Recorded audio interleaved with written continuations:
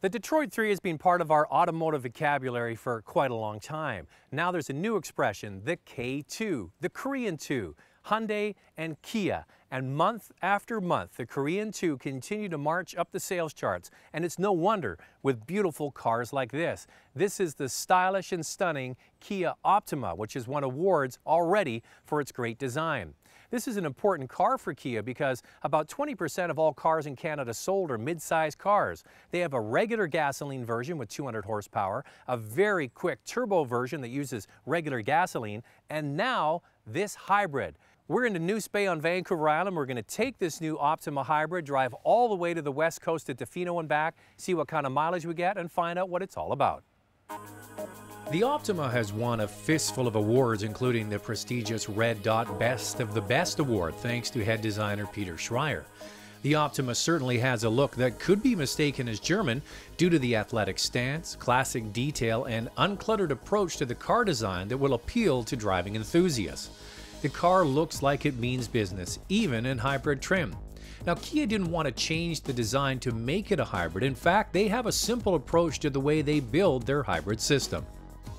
I think the most important thing is basically in our design architecture. So we've constructed a hybrid system that is unique from anything else in the marketplace.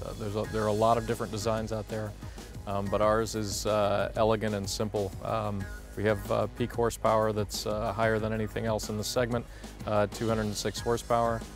Fuel economy that is basically class leading on the highway, so we feel really proud of what we've done. Now, Kia has a starting price at just over $30,000 for the Kia Optima Hybrid.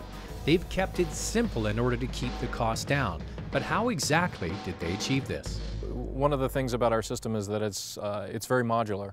So we have a design that allows us to use pieces that we use in other vehicles, like the 6-speed automatic, like our Theta 2 2.4 liter. With very minor modifications, we can package everything within that same system and yet end up with a fully functioning vehicle that can drive in electric-only mode at 70 miles per hour or 120 kph. The most noticeable difference between this hybrid system and most others is the ability to use a regular 6-speed automatic transmission instead of a continuously variable unit. This produces a drive that is similar to a regular gas car. This style of hybrid might appeal to more people, but with hybrid sales relatively flat, why did Kia bring a hybrid now?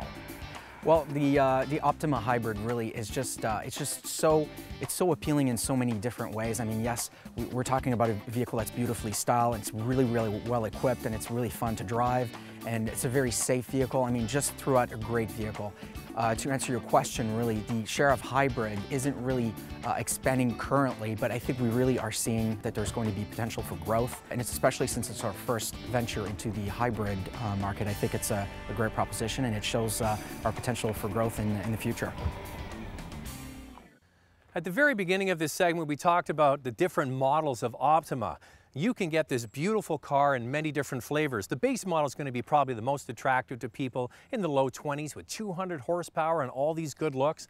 Then you get the turbo, which is an absolute rocket to drive. And now a more efficient model, a hybrid, the very first one from Kia. And for a first effort, this is a very good job. It's smooth, it's refined, it's quite powerful, and it gets the job done. It's not going to be the volume seller for Kia. They know there's only going to be a select few people that want a hybrid Optima, but for those people, there's now the option.